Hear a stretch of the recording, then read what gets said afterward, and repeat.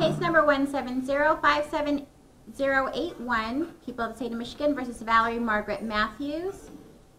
Ma'am, you are charged with count 1, police officer fleeing 3rd degree under the vehicle code. This is a felony with a maximum penalty of 5 years and or $1,000. There's also a habitual offender, second offense notice because of a prior conviction. The maximum penalty could be increased by 1 1/2 times. Did you hear the charge against you and the penalty that you could receive?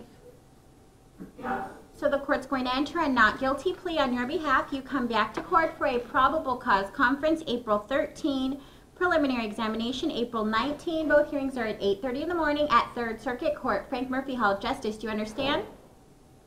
Yes. Okay, as with any criminal matter, you have the right to remain silent. Anything you say, orally or in writing, can and will be used against you in a court of law. You have the right to an attorney to have been present during questioning and at all future proceedings. If you cannot afford an attorney, one will be provided to you at public expense. Do you understand your rights? Yes.